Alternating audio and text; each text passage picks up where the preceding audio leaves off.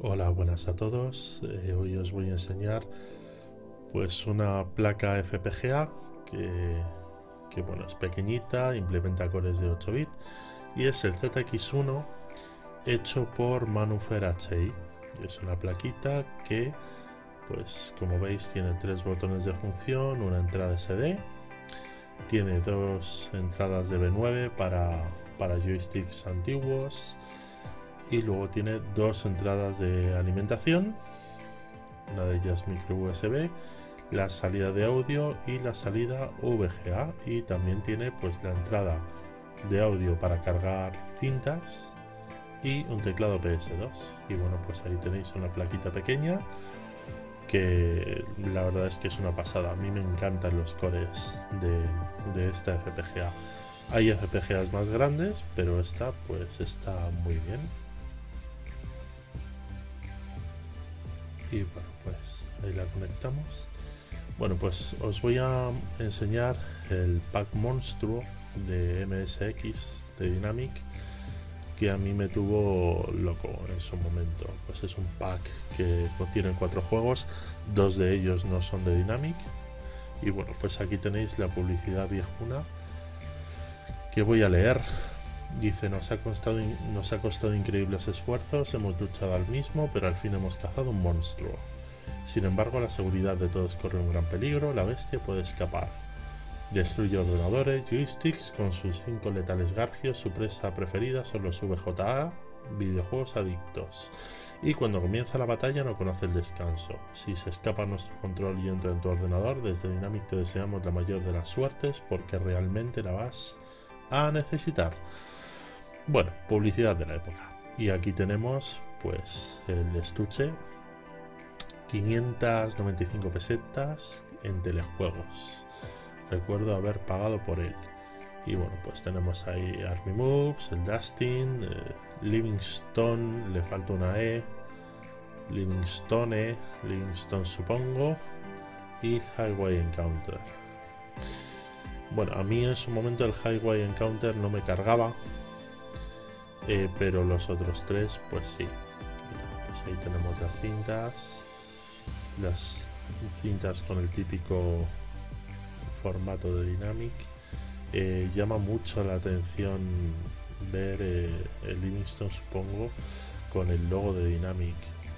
Es una cosa que me cortocircuita, pero bueno, pues ahí tenemos las 2 cargas del Army Moves y el Dustin por el otro lado. Las cintas ya tienen tralla, pero bueno, la verdad es que conseguir estuches así era un lujo.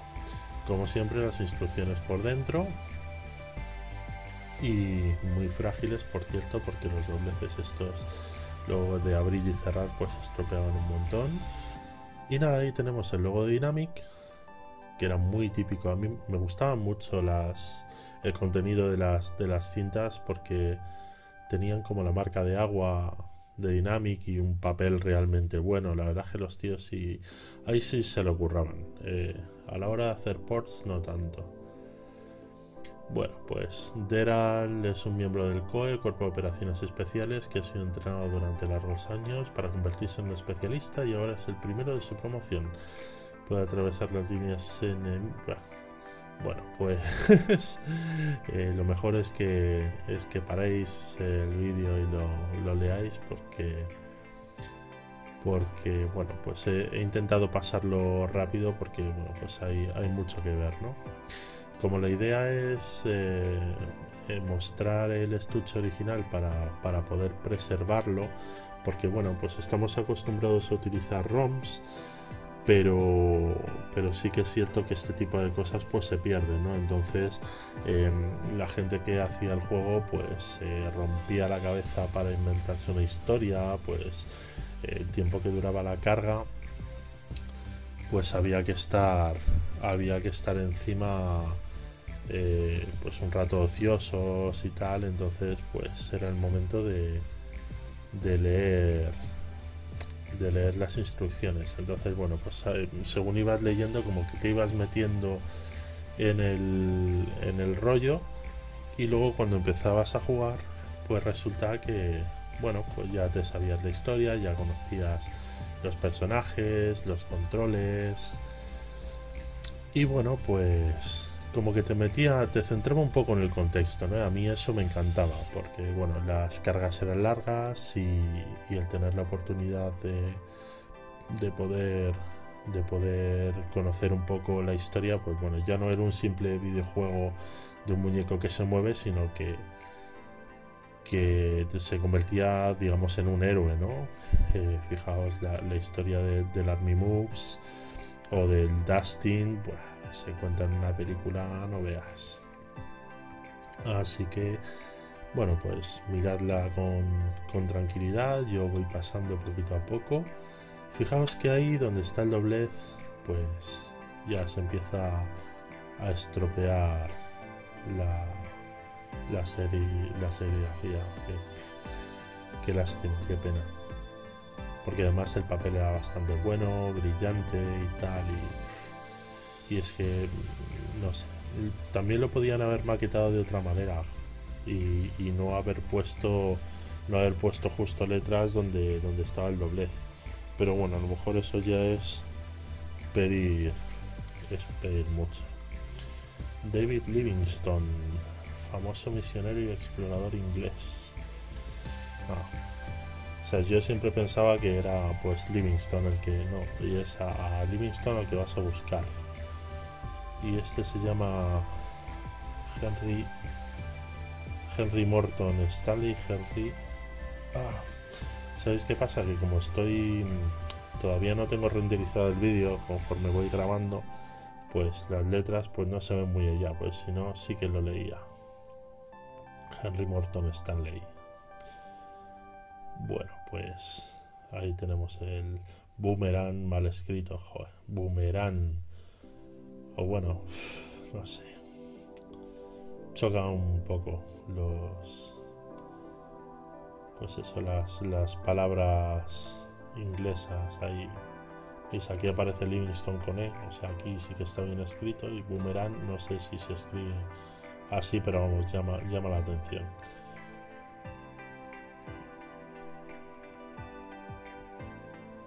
Bueno, pues tenemos ahí los controles. Esto imposible jugar con joystick, claro. ¿Para qué? Highway Encounter. Los aliens han invadido la Tierra. Solo hay una autopista libre para viajar antes de que ellos consigan su meta final, la dominación total del mundo. Tu misión, detener su avance. Este juego era difícil, pero difícil. O sea, era complicadísimo. O sea, manejar eso con... Además, creo que era port de Spectrum. O sea, Livingstone supongo, claro, como era de ópera, pues estaba bien hecho. Pero iba pues muy lento. Bueno, ahora lo veremos. Las instrucciones de carga.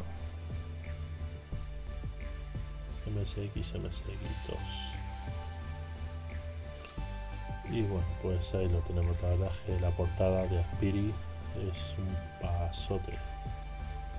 Se parece a Mod, ligeramente dicho, con peor leche. Pero sí es un rollo Mod. Y bueno, pues meterlo otra vez en el estuche con polvo, claro, un montón de polvo de haberlo tejido ahí en la estantería. Y meterlo en el estuche pues es una odisea, porque en un momento de estos que lo metes y lo sacas pues se estropea y luego el plástico se pega y bueno, es un dolor. Pero bueno, la verdad es que yo espero no tener que volver a sacarlo más, que para eso he hecho este vídeo. Y una vez enseñado y pudiendo leerlo a través de YouTube, pues no me interesa sacarlo más. Y bueno, aquí tenemos el Msx1pack que hemos hecho desubicado y yo. Y bueno, pues la idea es también un poco enseñaros el Msx1pack y que veáis que todos estos juegos están ahí. Bueno, salvo el Highway Encounter que no está. Y bueno, pues tenemos aquí la primera parte del Army Moves. Cabe destacar que es muy recomendable configurar los dos disparos en la misma tecla, porque si no es entre lo lento que va, que da unos tirones que no veas, el salto que va ralentizado y que los enemigos aparecen y llega un momento en que vas a disparar y el misil tarda en salir y tal, pues bueno, pues por lo menos te ahorras una tecla de control y tienes los dos disparos ahí en la misma tecla y bueno, pues es cómodo. Bueno, pues básicamente esto es el juego.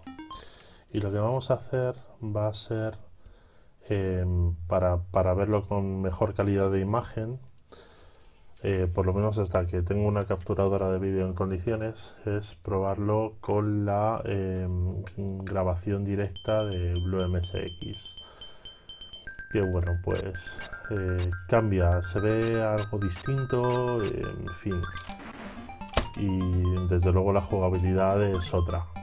Pero bueno, pues ahí lo tenemos. Para mí sigue siendo el port horroroso y lento, pero bueno, al final pues le coges el truco. Pero vamos, lo mío eran los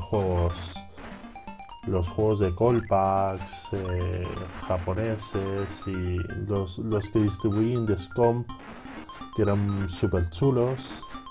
Y bueno, sobre todo los de ópera, los juegos de ópera eran una pasada.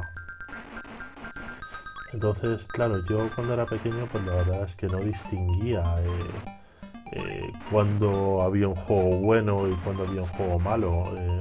Yo simplemente jugaba y o me gustaba o no me gustaba. Y esto lo cargué poco porque me parecía muy monótono, muy lento.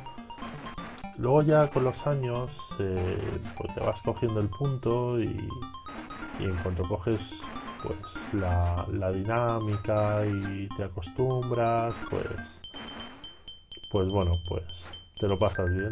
Lo que pasa es que no te tiras 15 minutos hasta que carga un juego como este. O sea, es que no merece la pena.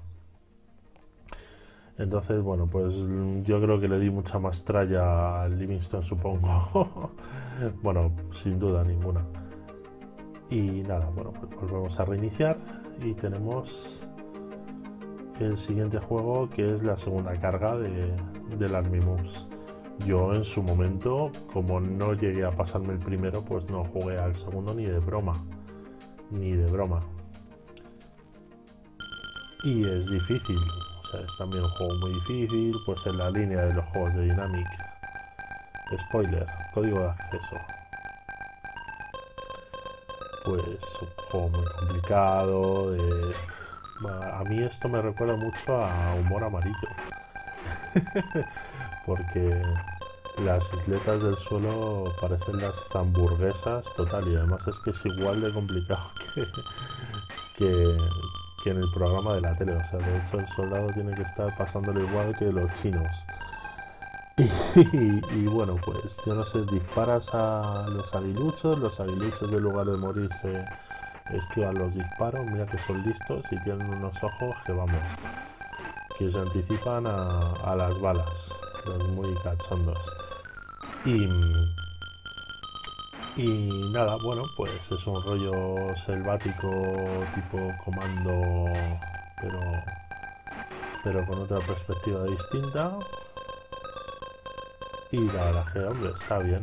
A mí me hubiera gustado más jugar esta parte la primera y la del coche la segunda, porque esto como que llama más la atención. O sea, ves al muñequito ahí moviéndose y tal, y atrae. La misión ha fracasado. Y bueno, pues tenemos unas entradas del emulador para que veáis pues con mejor calidad, ¿vale? Porque estoy grabando con la cámara directamente del monitor. Spoiler otra vez. Que son tucanes, vaya pico tienen, pero son negros. Qué cosa.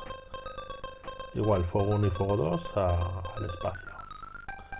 Y aquí pues veis que bueno, pues la cosa cambia un poquito, claro. De todas formas, a mí el emulador, el BlueMSX me parece un buen emulador, pero después de probar las FPGA, es que eso de que tengas que depender de un sistema operativo que arranque un Windows o un Linux y que luego haya, pues eso, salgan ventanas del antivirus, del no sé qué, y me da una pereza. Lo bueno que tiene Zx1 es que eres tú y la máquina. Entonces arrancas la máquina y ya tienes el interfaz, con lo cual da otra sensación, o sea, otra sensación completamente distinta.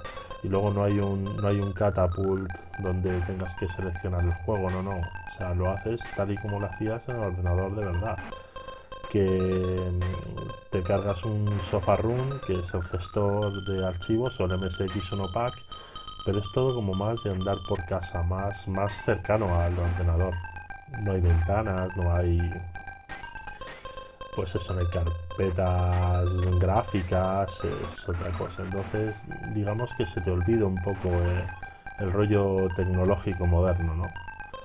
Y da la sensación de que estás jugando con la máquina real. De hecho, el emulador se comporta de otra manera. O sea, ya teniendo una máquina muy potente, responde algo mejor, pero por ejemplo a mí las pantallas completas de los emuladores no me suelen gustar y luego se aplican filtros que no me acaban de convencer. Bueno, esto es Green Beret absolutamente, con un color clash estupendo y maravilloso. Ahí está. Que nos hubiera costado hacerlo bien,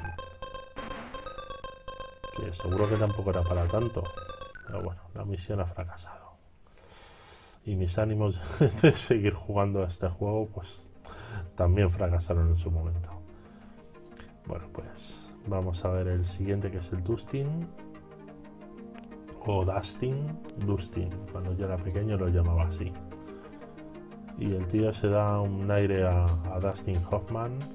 No sé si será casualidad, pero se le puede dar un aire, sí. Y bueno, pues con la letra M cargamos, ahí lo tenemos. Este pack es algo que yo uso a diario. Recuerdo cuando Desubicado sacó la primera versión, que tenía el top 100 del MSX Blog y los 2 volúmenes de la enciclopedia Homebrew, y que era bastante. Y yo recuerdo que contacté con él enseguida y le dije que vamos, el potencial que tenía esto era para liarse la manta a la cabeza y empezar a trabajar, y yo poco menos que le ofrecí mi alma en su totalidad. Y bueno, pues han sido meses de mucho trabajo, mucho testing, y además el MSX Manía, muchos de los juegos no funcionaban. Bueno, había un montón de cargas distintas. Bueno, pues implementar esto tiene su cosa. Y claro, ahora que abro ZX1 o mi MSX con Mega Flash ROM, o también es compatible con Carnivore, con los SD Mapper, y abrirte un MSX con esto y tenerlo todo a mano, joder, es maravilloso. O sea, maravilloso el ver los nombres completos de los juegos. Pues es que esto no tiene nada que ver con el sofarrun. Bueno, como veis, estoy ahí un poco medio perdido. Intento darme paseos por la cárcel porque hace tantos años que no juego, que la verdad que no tengo. Yo recuerdo que conseguías tabaco de un preso, un cuchillo, luego lo cambiabas, en fin, hacías una serie de cosas, y estoy tan desentrenado que la verdad que no me acuerdo. El tío es lento para andar, y cuando iba caminando para abajo le entraba el baile de San Vito al colega. El cocinero es de zipizape total, de cómic total. Y bueno, pues aquí cambiamos de rollo y vamos a pasar a la grabación del Blue MSX, ¿no? Para que veáis cómo se ve, pues con buena calidad. Ahí está.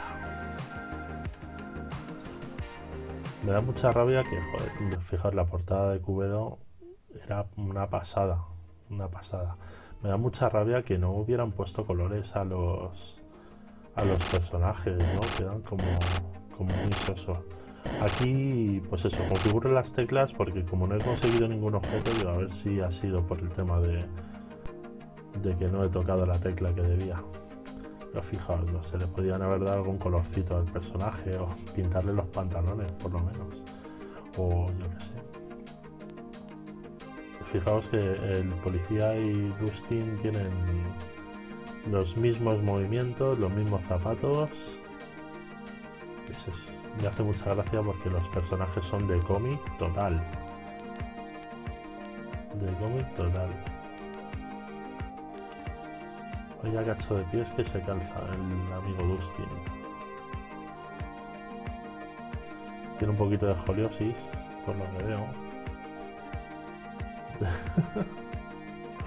El tío anda echado para adelante. Lumbalgia, ¿no? Es lo que tiene, ¿no? Escoliosis, lumbalgia. Este tío ataviado con el uniforme de presidiario y sin embargo Dustin va más por libre.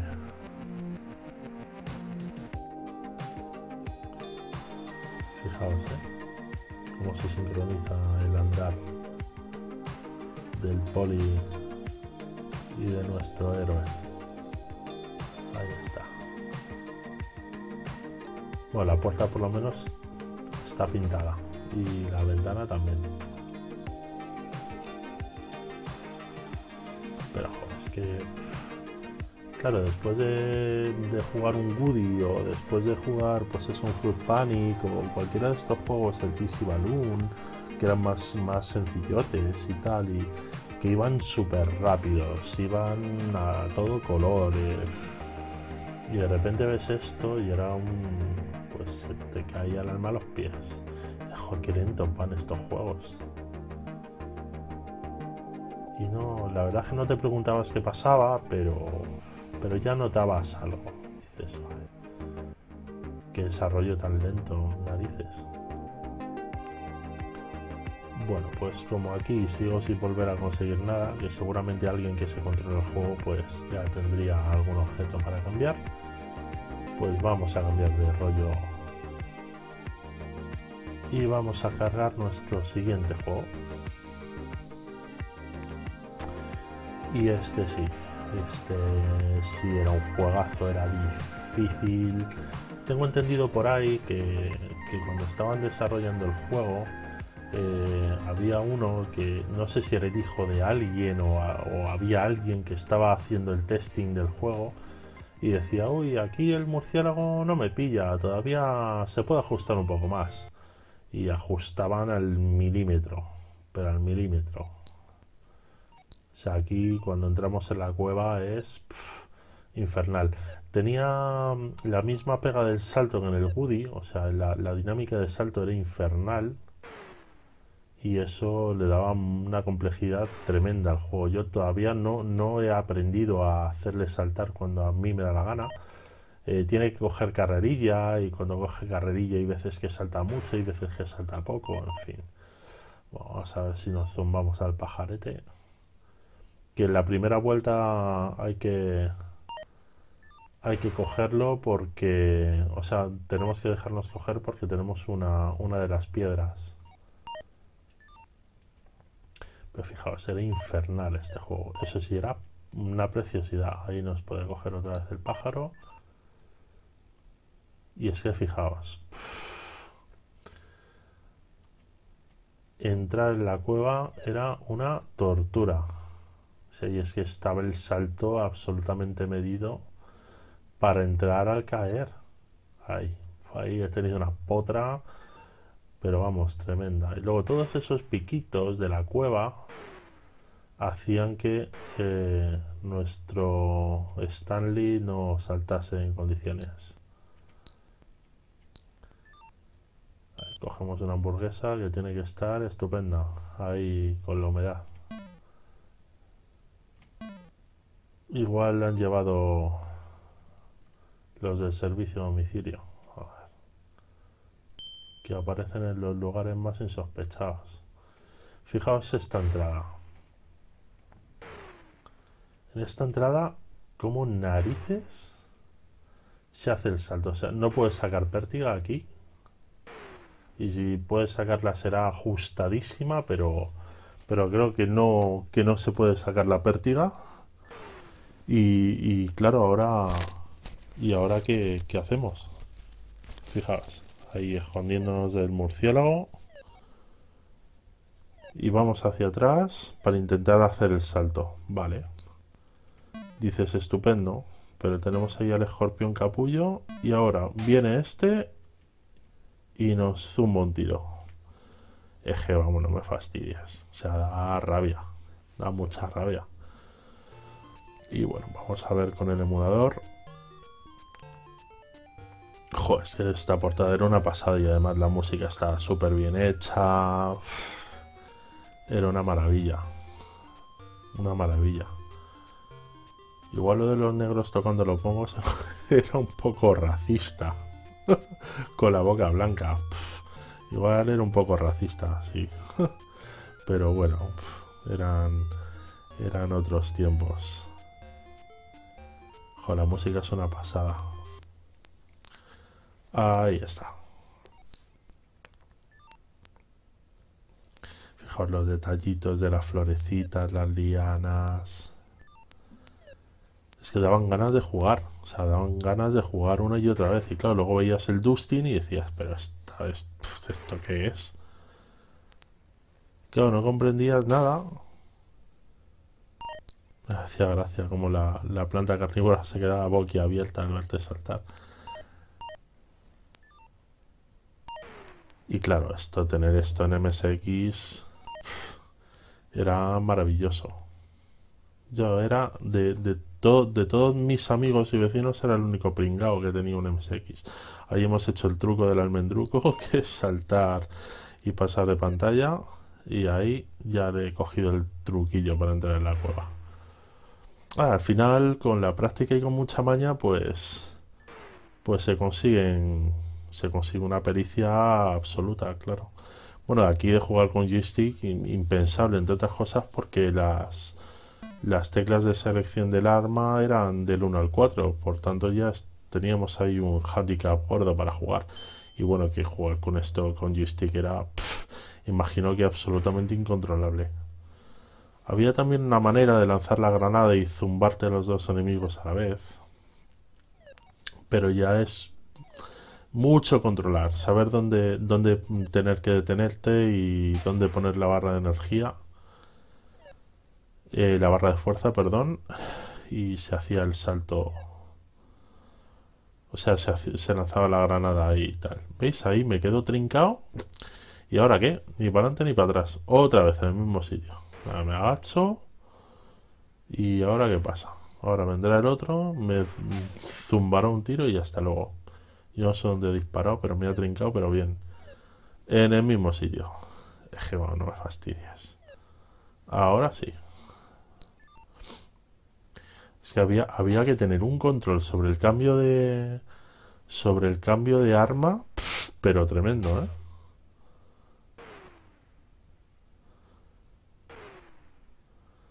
Venga, ahí está.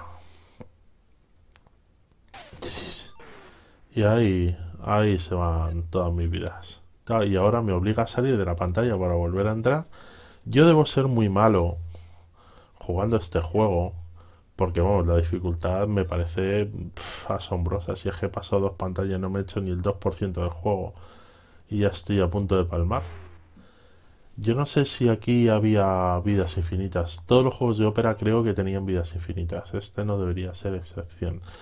Pero por lo que fuera en MSX había algunos que sí y otros que no poniendo Opera. Me parece que este sí que tenía vidas infinitas poniendo Opera. Pero Woody no había manera de hacerlo cargar con vidas infinitas. Y a lo mejor habría... A mí me suena que había que escribir GODI, creo. No me acuerdo. Pero yo recuerdo que en el PC, en un 286, que los digetes de Opera eran 5 y cuarto, ponías Opera y tenía vidas infinitas en el Woody. Y en MSX ni de coña. Ni de coña. Bueno, pues arrancamos otra vez el Msx1pack. Tenéis los enlaces en la descripción del vídeo para que lo descarguéis y os llevo a una página donde están las instrucciones de instalación y todo. Bueno, como veis, el Highway Encounter no está en el set de MSX Manía, así que hay que cargarlo aparte. La verdad es que es un juego complicado, es un juego que, bueno, tenía el rollo este tridimensional que estaba muy chulo, las cosas como son, y bueno, pues ahí está. Yo lo tenía aparte en el pack, tenía la cinta aparte, y curiosamente ni la cinta original ni el juego que está en el Pack Monstruo me funcionaban. ¿Veis? Es de Vortex. No sé qué tiene que ver esto con Dynamic. Es una cosa súper rara. Súper rara. Pero bueno, lo de Livingston supongo me llama todavía más la atención, ¿no? Que sacaran el Livingston, supongo, bajo el sello de Dynamic. O sea, una excentricidad.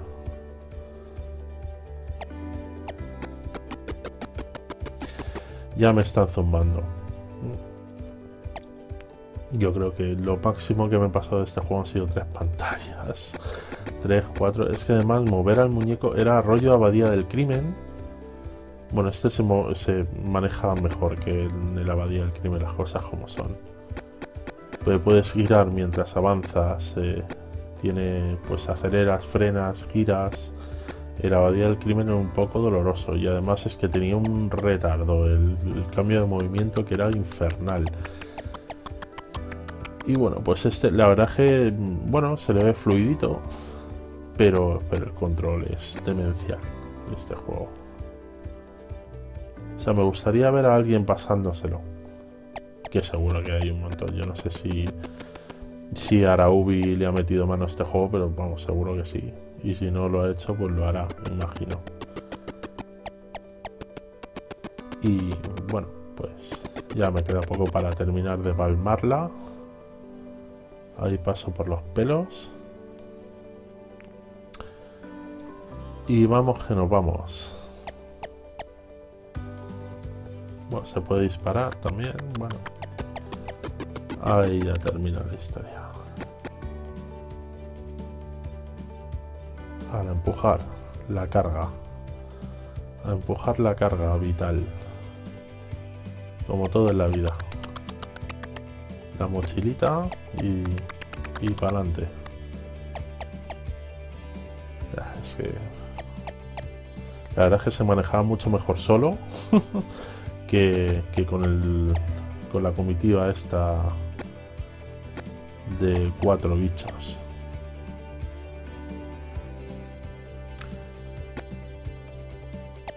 Ahí voy a caer, pero rápidamente.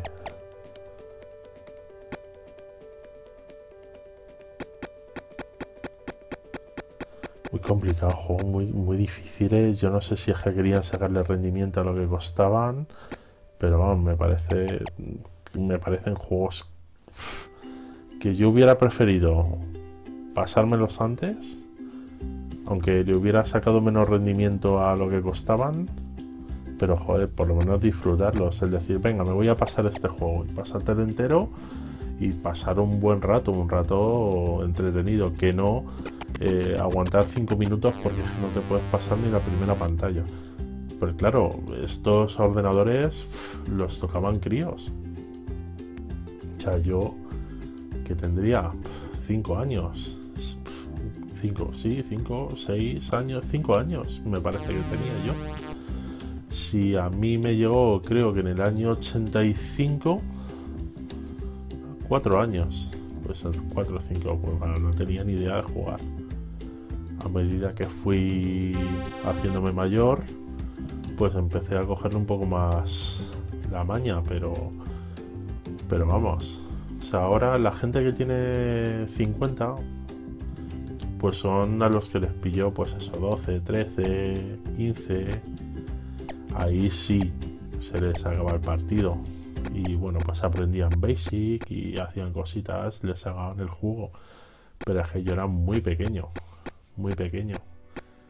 Y había juegos que me encandilaban, pues yo tenía el Philips Turbo Pack y recuerdo que había juegos que me molaban mucho, pues el Comecocos estaba muy bien hecho, el Bouncing Block, el Ice también. Bueno, había muchos juegos de Acosoft que eran tremendos. Pero claro, este juego para un niño pues era un poco infumable. Y bueno, y ahora pues requiere de una pericia para poder jugarlo, que dices, joder. O sea, estaba claro que había que profesionalizarse con un juego de estos, a fuerza de echarle horas y horas y horas y horas y aprender la técnica y depurarla y depurarla y depurarla hasta que uno se pasara el juego. Claro, eso era dedicarle pasión, absoluta pasión, y muy complicado. Pero bueno, por lo menos amortizabas el tiempo de carga, ¿no? Porque si a lo mejor te tirabas 10-15 minutos cargando esto, pues aprovechabas y lo echabas todo, ¿no? Ahí echabas el resto. Mira, aquí me van a fundir, pero ya. Pues nada, yo espero que el vídeo os haya gustado. Y recordad, pues eso, suscribiros, dadle a like y esas cosas. Venga, un saludo.